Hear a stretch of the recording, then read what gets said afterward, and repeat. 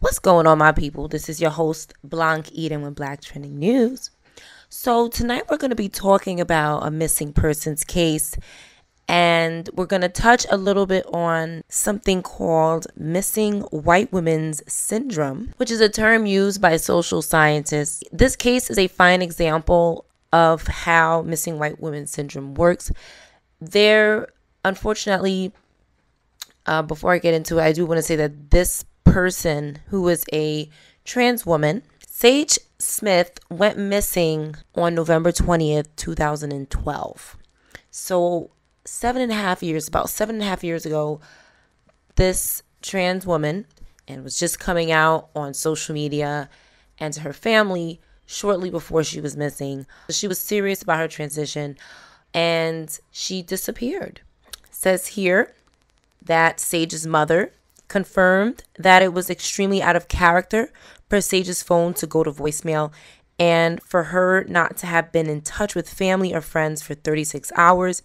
Detectives also spoke to the friend who confirmed she had seen Sage walking west on Main Street just after 6:30 on November 20th, that the two had stopped to talk real quick, and that Sage had said she was, quote, going to meet a man. There's a lot to the story. I'm going to try to make it short. I do want to talk about the family. I saw an interview with the family, very touching, very sad story, how this mother's child is still missing. They have declared her murdered. A lot of websites have declared her murdered.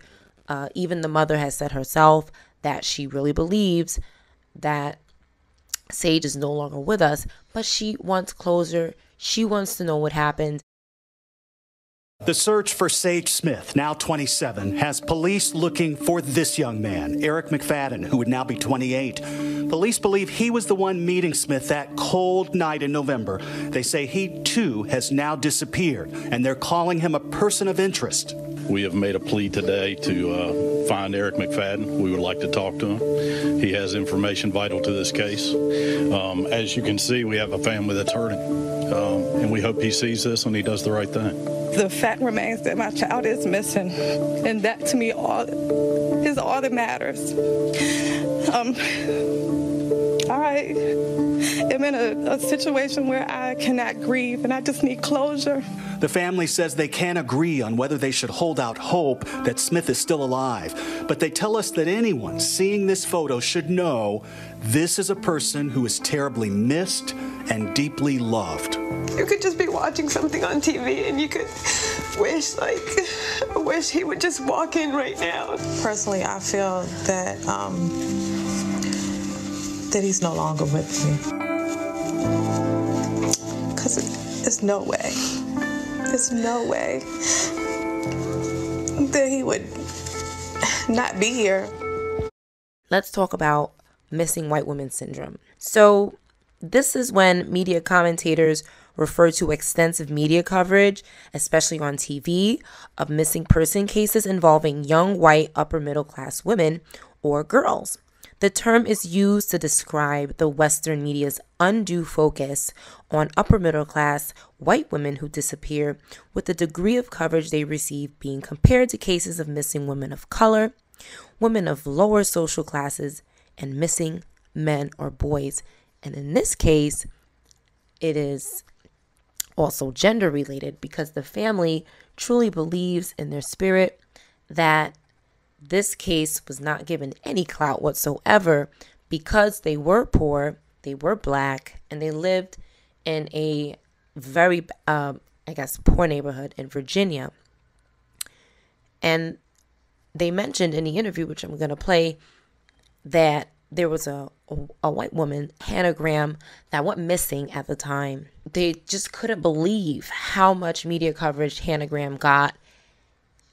Even one of the girls, the sister, says, they were coming into my job looking for her. I mean, they were really clearing the area for this girl. And her sister, Sage, did not get any coverage. Sage Smith's family says they do not diminish in any way the depth of this tragedy. They tell us a new police detective assigned to their case has worked hard to keep them updated on the investigation, and they don't want this interview to spoil that relationship. We tried to talk with Charlottesville police, but they declined our request for an interview. They did share this on an episode of Disappeared, seen on Investigation Discovery, explaining the difference in the response between the two cases. Why did 1,000 media trucks show up for Hannah Graham and only a few for Sage's case? That's a societal problem that we have. A lot of people need to ask those questions, why these cases were treated differently. We also talked with Zakiya McKenzie, who runs a foundation that helps meet the medical and legal needs of gay, gender fluid, and trans Virginians, many of them of color. She says she knows all too well the answers to those questions. So I told you what we were talking about with missing people, and in particular missing people of color, and you know about Sage's story. Yes. What are your thoughts on all of this? I think it's really strange how individuals can just come up missing, and especially when we think about trans people of color, because there is so much that's going on in our world right now affecting us and all of the murders, but it just baffles me how someone can just like disappear, vanish, no trace, no anything. So. The Sage's gender identity, how do you think that works into all of this? People don't understand trans people or gender fluid people. Some people have the mentality that, you know, we put ourselves in certain situations and these things happen because of who we are. The part that it plays is that they don't prioritize investigating it. I think because of privilege and class. Yes. So what I wanted to do on this episode today was talk a little bit of background about Sage and see what you guys think about what might have happened, because honestly, I don't want to say that she's no longer with us. Based on what I've read, it could be a number of things. I don't think necessarily that she's dead. She has a background. How could I put this in the best way here? I'll just read it. That will and then make your own thoughts. So let's get into some clues and some details about the story. Now, although Sage struggled in school, she did become the first in her family to graduate from high school. So that is awesome, right? She had a big accomplishment. She took cosmetology classes, she braided hair out of her home, and she swept hair at a salon. So she was dedicated. She was also in foster care, and she was later returned back to her mother, who was subsequently deemed unfit. Now, here is where the story takes a little bit of a dip and a twist. Now, sometimes Sage and her friend Shakira would go to parties that catered to men on the down low. They also hosted parties at the apartment on Harris Street and invited men and other friends over. They had a tight friend crew that also included a person named Aubrey and 3 women named Alexis, Tiffany, and Chelsea. Sometimes they hooked up for fun, other times for money. The guys they met came from all walks of life. Many of them were married. If either Sage or Shakira was going to hook up, they would text the other. One time, Shakira recalls, a University of Virginia professor arranged for her to come over to his house in a fancy neighborhood, and when the man left the room, she heard a knock on the window. It was Sage outside in the bushes watching her to make sure that she was okay. So that just gives you a little bit of background on the lifestyle that Sage left. Many people would say it's an exciting lifestyle. Some people would say it's a very risky lifestyle. I personally believe that her lifestyle led to her missing. To me, when you delve in that type of world, you could get into some trouble, right? I think so. Now, her friend Shakira did not hold a high school diploma, and getting a job without one wasn't easy. Potential employers seemed nervous when she mentioned that she was trans, and they did not call her back for work. Sage and Aubrey were harassed on the street. They were called slurs, once chased by a crowd. Sage's jobs paid minimum wage, and neither Miss Cookie, who was her caretaker, or her grandmother, nor her dad, Dean, had a lot of cash to spare. So these girls were pretty much working girls. They were working. I think personally that has a lot to do with what happened. Now let's get a little more into this. The story is going to turn up a little bit. Now, Sage wasn't a stranger to interpersonal troubles. Her Facebook account shows messages from March 2012 in which a friend is telling her to, quote, watch her back. That people on the street had it out for her because she's contacted the wife of a man she hooked up with. Occasionally, Sage also placed casual encounters ads on Craigslist, a practice that Shakira did not approve of. This is how police believe Sage met Eric McFadden.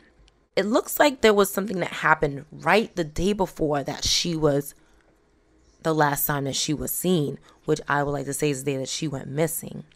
That day before, November 19th, it was a Monday, and it was Shakira's 19th birthday. These girls were very young. Okay, the friends group celebrated Shakira's birthday in style at their apartment, but then a girl came busting through the door wanting to start a fight with one of Sage's friends over a man. The fight led outside. There were cars parked all the way up Sage's street. Then car doors opened and a crowd of people jumped out. So maybe there was a jump involved. In the midst of it, Sage ended up fighting with a man named Jamal Smith, an acquaintance whom Sage had been around town with. Things escalated and someone called the police. The police responded at about 11:20 p.m. and Jamal Smith filed a report that Sage damaged his car, but no one was arrested. Shakira said fights were not unheard of in their circle, but that something about this one felt different. Okay, so something was obviously going on when you're dealing with men that are on a down low. Maybe some tea gets spilled, some things get out, fights happen, beef happens, hate happens, murder happens. You know what I mean? It's really unfortunate.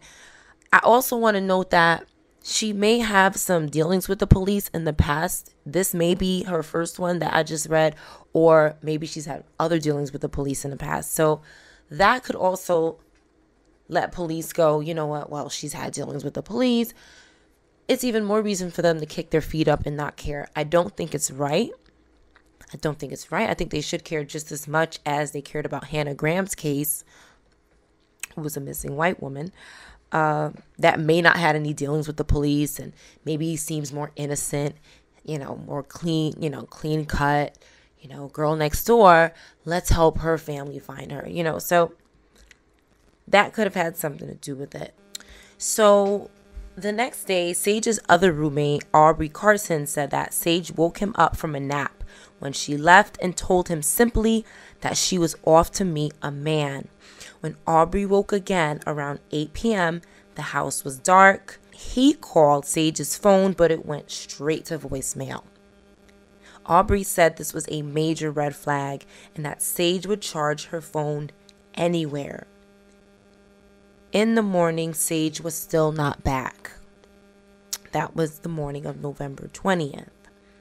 When the phone rang at around 9 a.m., Shakira thought it was Sage calling to apologize to her because of the event that happened at her party, but it was just Aubrey. Shakira told Aubrey to call Miss Cookie, who was Sage's grandmother, who told Aubrey to call the police.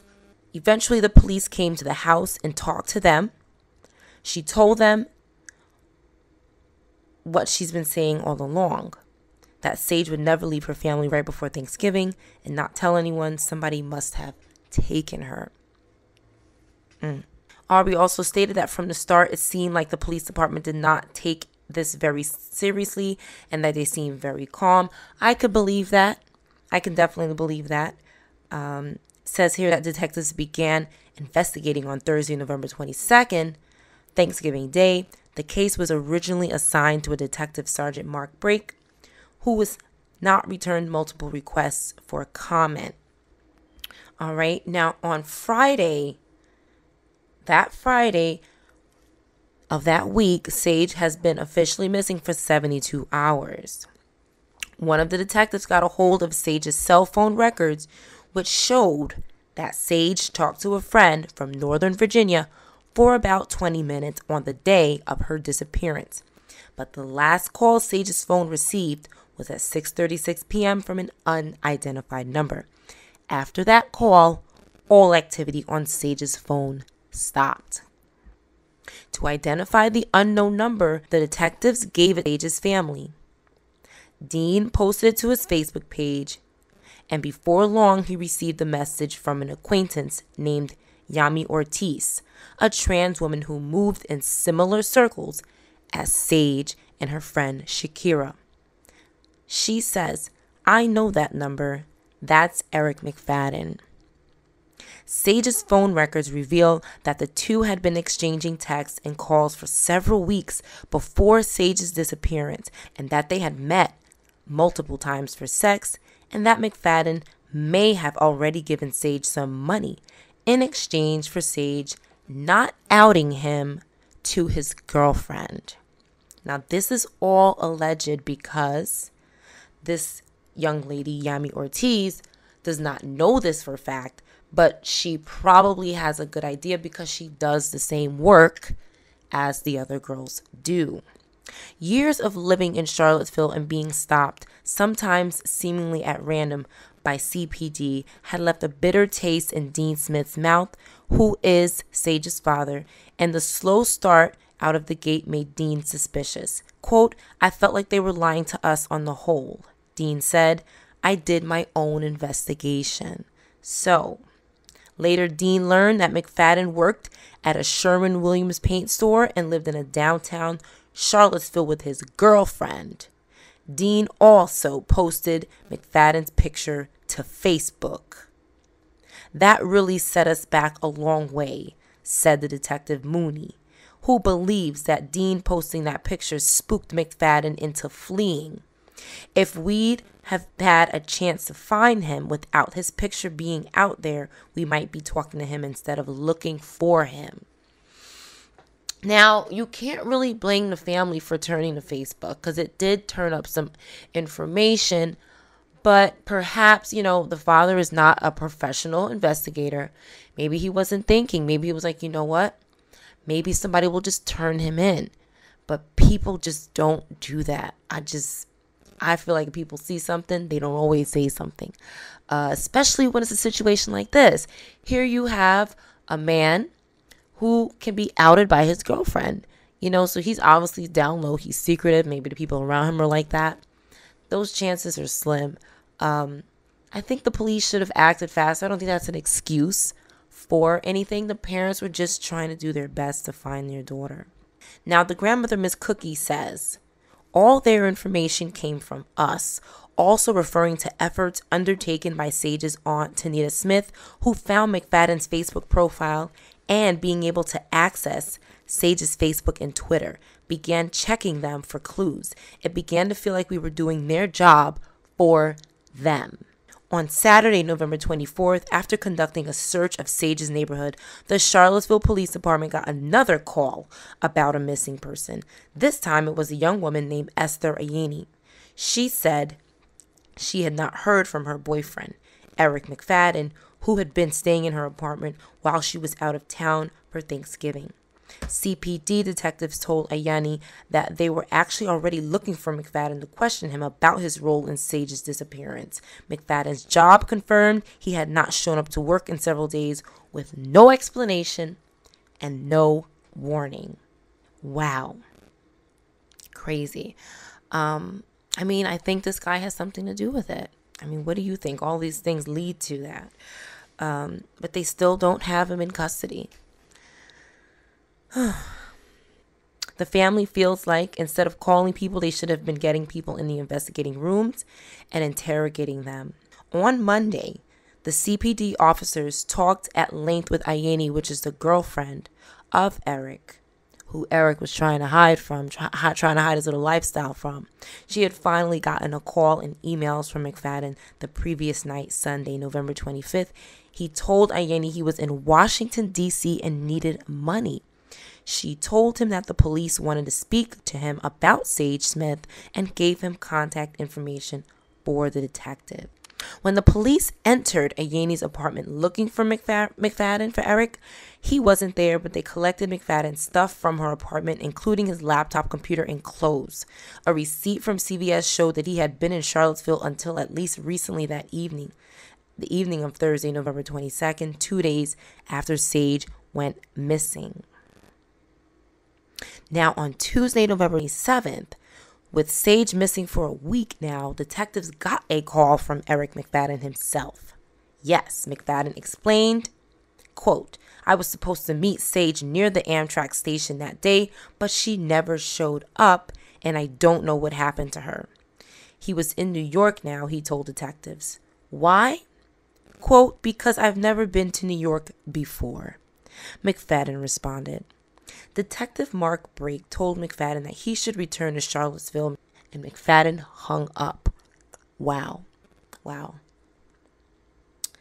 Well, I have reason to believe this guy knows exactly what happened. He probably hurt her and killed her because maybe she was looking for money. And I mean, I'm just speculating. I don't know. But this guy is, he sounds like he's on the run. Now, the next day, Esther Ayani, who's the girlfriend, told police that McFadden was taking a bus to Charlottesville, arriving the next evening, and that he expected to be picked up by the police. The police affidavit reads, Brake reasonably assumed, based on the email communication, that McFadden would be speaking with him at that time to explain his absence from Charlottesville and his relationship with Sage Smith. But that's not how it turned out. On Friday, November 30th, while coming back from a visit to a trash expert that helped them determine that the dumpsters behind McFadden's apartment went to a landfill some 60 miles away in Henrico County near Richmond, detectives heard again from Esther Ayani. McFadden was going to run. Quote, "I'm heading out," McFadden wrote to Ayani in an email on November 30th. "This is what happened. I never did anything sexual with that guy, and he was blackmailing me. He wanted me to give him money, not to lie from saying we did, and I did, and he agreed to stop. And then the next time he hit me up for money, I said no. We did not meet up, but he had a lot of enemies. Me and him were walking, and some people showed up, and I kept walking, not looking back." Wow. Okay. In other words, McFadden did in fact meet up with Sage. Police obtained warrants for McFadden's computer, email accounts, cell phone apps, Twitter, and bank records. Another email to Ayani in May of 2018 from an untraceable email address is the last anyone has heard from Eric McFadden. That December, police made 2 more efforts to find Sage.